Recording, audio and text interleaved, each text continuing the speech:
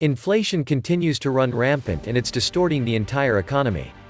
In a recent video, I explain how rising prices create the illusion of economic growth. And they are also allowing the US government to stealthily default on its massive debt. This is not a sign of a strong economy. GDP growth for the second quarter of the year came in lower than expected. Even so, the economy still appears to be experiencing solid growth. But a deeper dig into the numbers reveals a lot of smoke and mirrors. The media's focus was on the 6.5% number, so-called real growth. That number is adjusted for inflation. Minus inflation, the nominal GDP gain was about 13%. The divergence between these two numbers really puts the inflation level into perspective. The deflator used in the GDP calculation was about 6.4%. That means almost half of the nominal GDP growth was due to inflation and not actual economic growth. Comparing the GDP deflator with CPI reveals that real growth may even be overstated. If you add up Q2 CPI and annualized it the same way they calculate GDP, you get 9.35%. So, if you use the CPI as a deflator, you get annualized GDP at a mere 3.5%. CPI doesn't capture the real price level. If we could deflate the GDP using a legitimate measure of rising prices, we likely had an economic contraction in Q2. So, despite all this fanfare about all this economic growth, all of this economic growth is, in fact, an illusion that is created by inflation. Inflation creates the illusion of economic growth even as the economy is not growing. Breaking down the GDP components further pierces the illusion of real economic growth. Virtually all of the Q2 GDP growth came from an 11.8% leap in consumer spending. This accounted for 70.6% of total GDP, the most ever. It was the first time consumer spending has ever made up more than 70% of GDP. Meanwhile, private investment, the GDP component that signals the potential for real growth in the future, was down 3.5%. So, we had no legitimate economic growth at all. All we had was people spending money. And one of the reasons that they spent more money is because all the things that they were buying cost more. So, it's rising prices, not a growing economy, that is behind the gain in the GDP. And where did a lot of Americans get the money that they spent? From the Fed. The Federal Reserve printed the money and then the US government distributed all that printed money to Americans in the form of stimulus checks and enhanced unemployment benefits. So, we printed a bunch of money and spent it buying higher-priced stuff, and that is the reason that we had this big increase in GDP. But this is not a sign of a strong economy. It simply evidences a weak economy that is being camouflaged by inflation. This inflation also has implications on the $28.5 trillion national debt. Using the 6.5% GDP deflator effectively wipes out $1.5 trillion of debt. It's not officially defaulted on, but for all practical purposes, it's been repudiated by the government. When the government creates inflation, and the value of money goes down, that means the value of their debt goes down. That means when the US government repays its creditors the money that it borrowed, creditors are getting back money that has less purchasing power. That is in effect a stealth default. Creditors are getting back less in real terms than they loaned, which is one of the main reasons the government is deliberately causing inflation because it has no other way to get out of this debt. The federal government doesn't have the money to pay off the debt. It doesn't have the integrity to legitimately default. So it does a stealth default through inflation. Of course, the debt is growing so fast now, the stealth default can't keep up. The debt-to-GDP ratio continues to rise despite the fact that the government is repudiating part of the debt through inflation. Even while effectively decreasing the debt by 6.5% a year via inflation, the government is expanding the debt by some 15% per year. So, we're still going deeper into debt despite the fact that so much of it is being repudiated by inflation. That is how big this problem is. So, in other words, if the US government really wants to use inflation to shrink the absolute amount of debt in relation to the economy, given how big the deficits are right now, we're going to need a whole lot more inflation. And you know what? That's exactly what we're going to get. We're going to get much more inflation than what we've already experienced.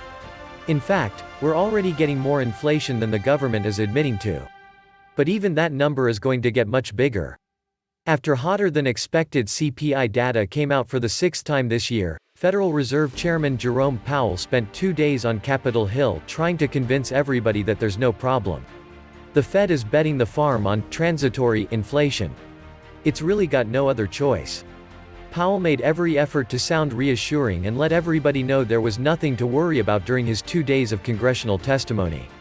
And he did it with a straight face, which was not an easy task considering the BS that he was required to constantly put out in order to put lipstick on this pig of an economy. And not even so much the economy that's the pig, but the monetary policy that Powell himself has been administering. Powell continued to peddle the transitory inflation narrative. Powell and others have the transitory period wrong. What was transitory is not the high inflation that we're experiencing now. What was transitory is all the low inflation we experienced in the past, especially the low inflation that we enjoyed since the 2008 financial crisis. That's what was transitory. What's happening now is we're transitioning back to the reality. We're actually catching up to all the inflation that we should have been held accountable for back then, only now we're starting to feel the impact. We're in a transition from low inflation to high inflation and it's about to get a lot worse. Meanwhile, the Fed added another $103.9 billion to its balance sheet in the most recent week for which we have data. That pushed the balance sheet to a new record of $8.202 trillion. For the Fed to be talking about how inflation is transitory while the Fed continues to throw gasoline on the inflationary fire, on what basis would it have to claim all of this as transitory? On the other side of the equation, the US government continues to run massive deficits month after month. And there is no end in sight to the spending. We have huge pieces of legislation on deck for the government to spend trillions and trillions of dollars that it has no intention of collecting in taxes and is completely relying on the Federal Reserve to print all the money, which means the inflation fire that Powell claims is going to go out by itself because it's all transitory is about to get much, much bigger because he's throwing all this gasoline on it. During Powell's appearance before Congress, Republicans constantly brought up inflation and blamed it on Biden's spending. That's certainly one aspect of the problem. But Republicans ignore all of the borrowing and spending that went on throughout the entire Trump administration. And they also ignore the fact that the government can't borrow and spend to this degree without the central bank. They forget it takes two to tango. Biden can't spend the money that the Fed doesn't print. If the Federal Reserve acted responsibly and refused to monetize all these deficits, then the deficits wouldn't be there. And yet, Republicans on both the House and Senate committees praised Powell and the Fed for the great job they've done. This is more than a little convoluted.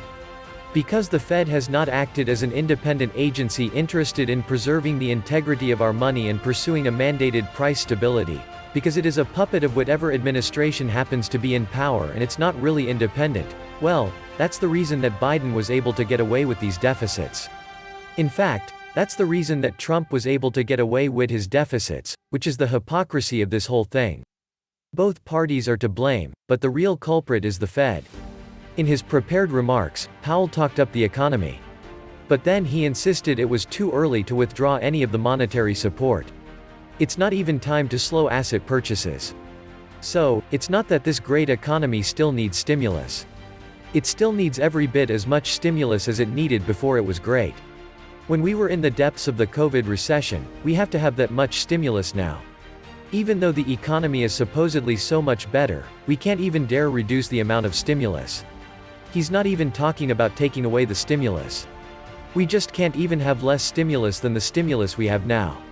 The real issue is the Fed can't fight inflation without collapsing the entire economy.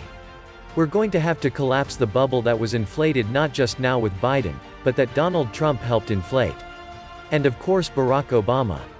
But then George Bush before him. Nobody wants to hear the truth. Powell doesn't want to speak the truth. And none of the congressmen or senators really wants to hear the truth. So, Powell keeps on lying and then you've got a bunch of people in Congress who pretend to believe him. This was the Nomad Economist. Please like, share, leave me a comment, subscribe. And please take some time to subscribe to my backup channels, I do upload videos there too. You'll find the links in the description box. You will also find a PayPal link if you want to make a donation. Thank you wholeheartedly to all those of you who have already donated. Stay safe, sane, and healthy friends.